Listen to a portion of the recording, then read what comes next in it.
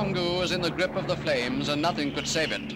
Outside the jungle, Burma is tinder dry at this time of the year.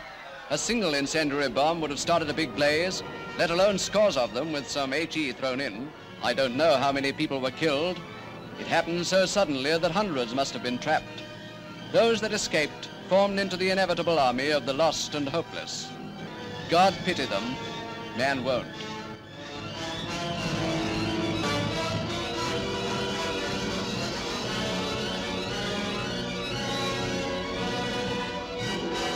And now, naval cameramen bring the first films of suicide planes in action, power diving at 600 miles an hour.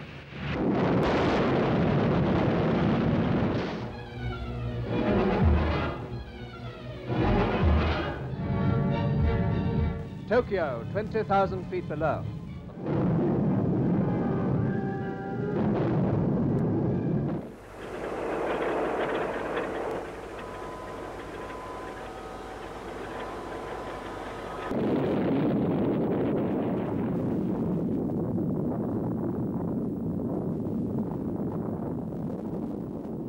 The all-shattering devastation in which was born the atomic age.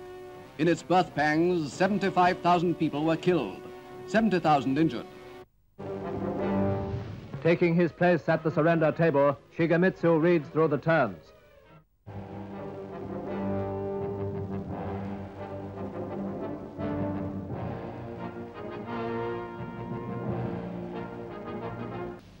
Japan has today surrendered. The last of our enemies is laid low. From the USA come first pictures of the nationwide reaction to victory. To a packed press conference, President Truman gives the long-awaited announcement.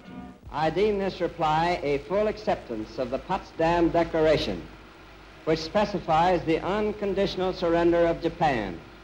Stampeding to the nearest phone box, reporters spread the news to a waiting world. From the East Coast to the West, Americans' millions had only been waiting the official word to go completely wild.